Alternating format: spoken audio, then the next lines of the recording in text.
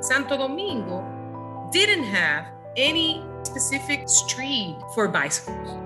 We have to think about making that possibility a real safe and a bigger one. In Santo Domingo in the Dominican Republic, Mayor Carolina Mejía is working to make her city easier to get around and safer for cyclists with the city's Bicycle Action Plan. This initiative is part of Santo Domingo's work with the Partnership for Healthy Cities. It's been such an important thing that we now have the bike lines with the right protection and signals.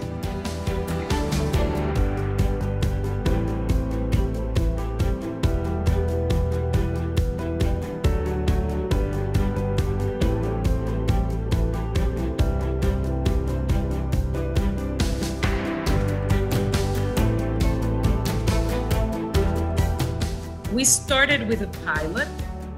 We need to keep improving it and growing.